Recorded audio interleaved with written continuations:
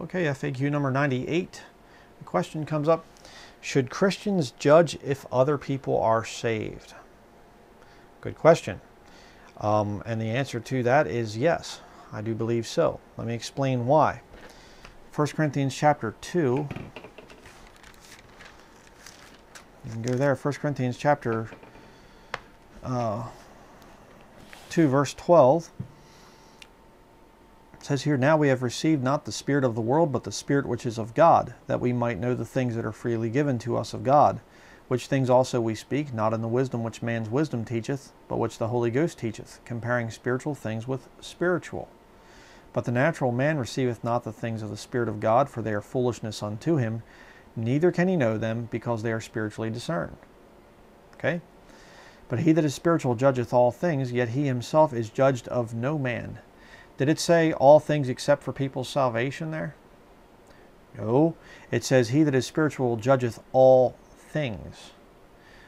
Brethren, we live in a time, most of us, in countries where judging somebody else's salvation is not going to mean life or death for you. But you go to some country where you have somebody that could be faking you out, looking for Christians so that they can put them to death, you better judge their salvation. You live in an Islamic country and you yourself are saved, and somebody comes over and he goes, I'm a Christian, or do you know of any Christians in the area? You don't say, oh yeah, come on, I'll show you all of them or something, or I'll give you a list of all the names. You say, okay, you say you're a Christian. What does that mean? You got to play the game with them, until you know that person's genuinely saved. You're not going to be telling them anything. See? But the purpose of this question is you look at people and you say, is this person saved? And you go, well, I don't know. And it gets very difficult at times. I mean, majorly difficult. Let me show you another scripture here. 1 Corinthians chapter 6. We'll start at verse 1. It says here, dare any of you having a matter against another go to law before the unjust and not before the saints? Do ye not know that the saints shall judge the world? And if the world shall be judged by you, are ye unworthy to judge the smallest matters? Know ye not that we shall judge angels? How much more things that pertain to this life? Okay, and it's talking about saved people going to law, taking each other before the law to handle problems. And Paul's saying, hey, you need to be judging among yourselves. But how much more important is it to say, is this person genuinely saved? And it's not about saying, I'm going to set up a bunch of standards and you have to meet those standards, my standards that I've raised. No, I mean, there are people, I understand the thing of carnal Christians. I really do. Some people don't think I understand that, but I do. But you have to be careful.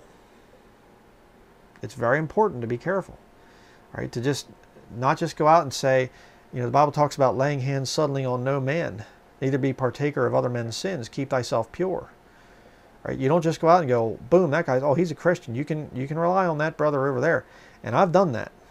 I used to recommend Edward Fenninger, Edward PF 123. I don't recommend him anymore. I saw problems early on. Early on, I saw some things and I'm going, wait a second here. This sounds like a false gospel. And then he kind of flip-flops and he's doing his stuff, and the guy's got, boxing and football and stuff like this, playlists, profanity. I mean, it's one thing if you're watching it, that's bad enough. It's another thing if you're putting playlists on your channel to send people to watch it. He's not a Christian. You hear his testimony. It's, I got saved as a very young child in the Catholic Church, while in the Catholic Church, because all I heard is you just believe in Jesus, died for your sins, and that's it. Well, I really hate to tell you, it doesn't quite work that way.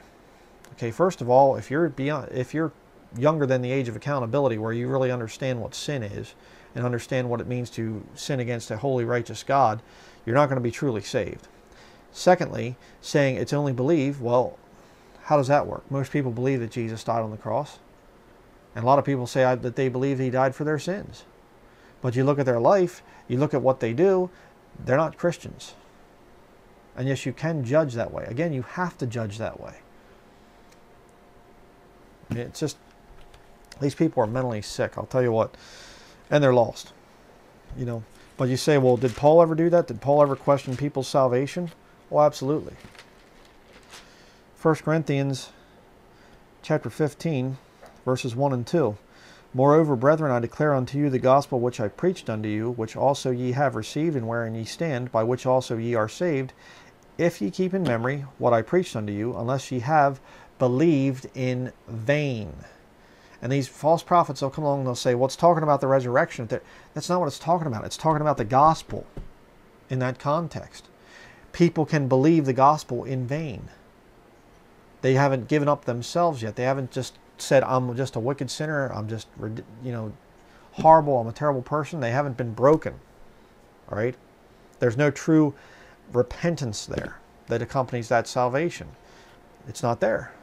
You can believe in vain. Absolutely. It's all throughout the New Testament. Paul talks about it being in perils among false brethren. How can they be false brethren if it's just belief? I mean, it's crazy. Trying to think of another scripture. I'll leave that one go. I want to keep this thing fairly short. But, you can even see in the book of Galatians, you can find the scriptures there where he's talking about how he desires to be with them and to change his voice because he stands in doubt of them, because they're trying to say they're justified by the law. Okay, which I don't teach, by the way, so don't go there. But, it's been a struggle for me for a very long time. My most recent struggle has been over this issue of Kent Hovind. I look at Kent Hovind and I say, for a long time I was like, oh, he's not only saved, but he's a great man of God. But then you actually start to examine things and you go, why is he standing up for this? And why is he doing that? And then you look at some of his connections and it's like, he's got these really crooked connections and you're going, huh? Why is he hooked up to a guy like Ernie Land that's been scamming people out of their money? Wouldn't that affect you after a while?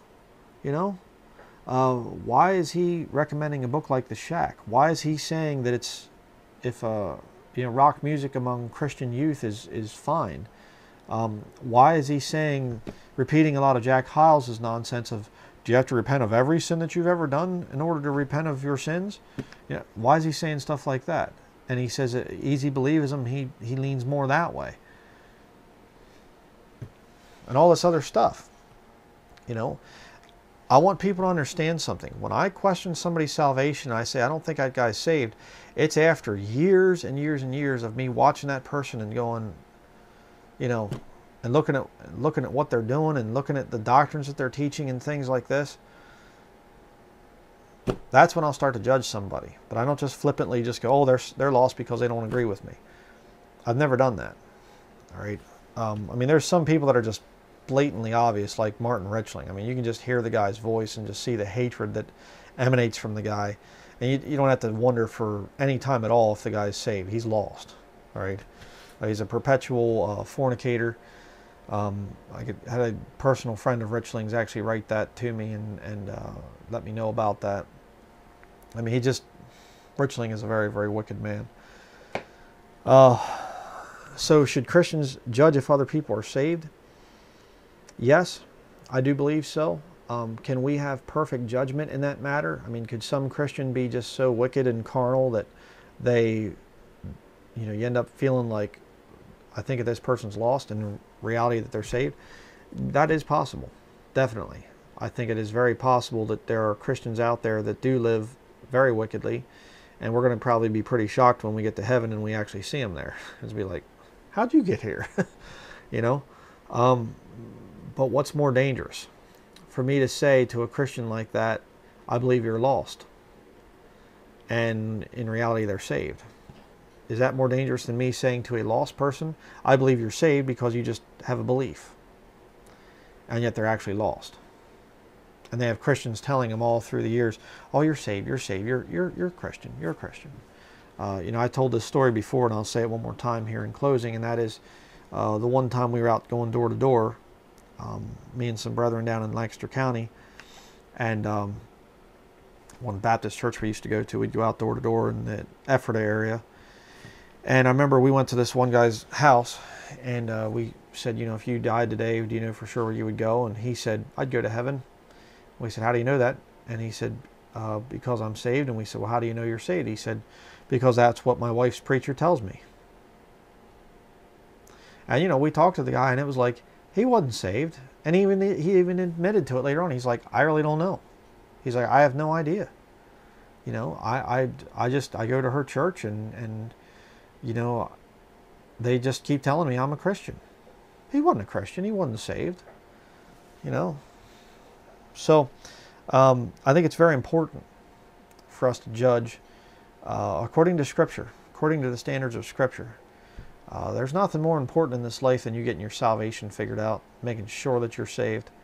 And this teaching of easy believism is just like, if you've believed, you're in. Don't worry about it. You know, don't even think about it. Don't give it a second thought. That's a foolish philosophy, and certainly not one that comes from the Lord.